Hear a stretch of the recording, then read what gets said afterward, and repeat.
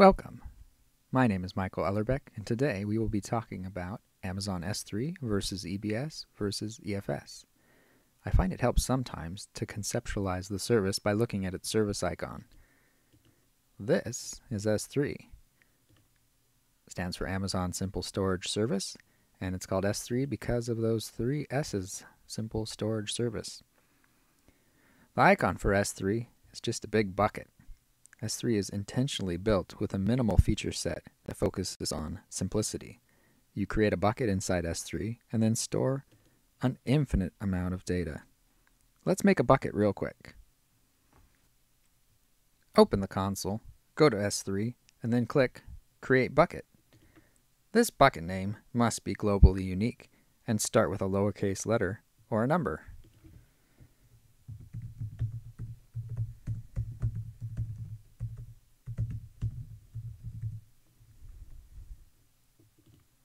Click Next, Next, Next, and Create Bucket. You can see that making a bucket is very simple. Instead of a traditional file system, S3 stores objects. In order to retrieve an object, you use a key. A key is the unique identifier for an object in a bucket.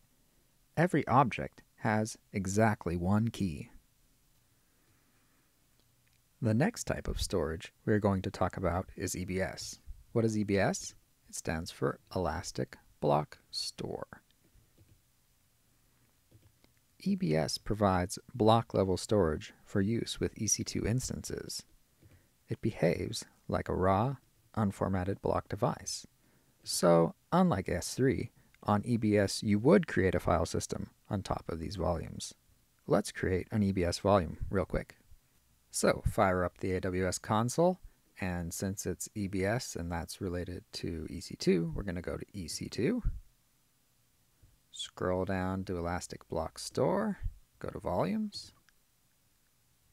Create Volume, and then Create Volume. Done. It'll take a moment for it to completely create, and then next we would attach it to an EC2.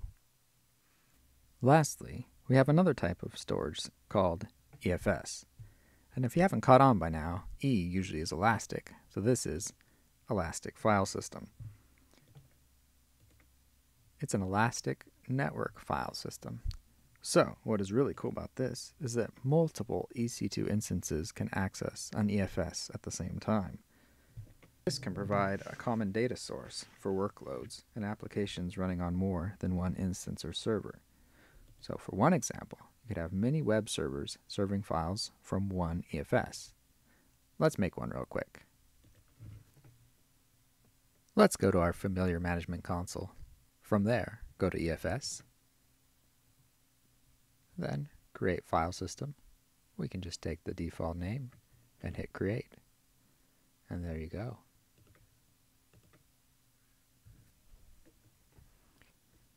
So to recap, we have Amazon Simple Storage Service, S3. It's a big bucket. It holds objects and retrieval by a key. We have Amazon Elastic Block Store, EBS. Block level storage for EC2 and file system on top of those volumes. And finally, EFS, Elastic File System, which is an elastic NFS or network file system with multiple EC2 instances can access an EFS at the same time. Thank you. I hope you've enjoyed this quick presentation on the differences between S3, EBS, and EFS.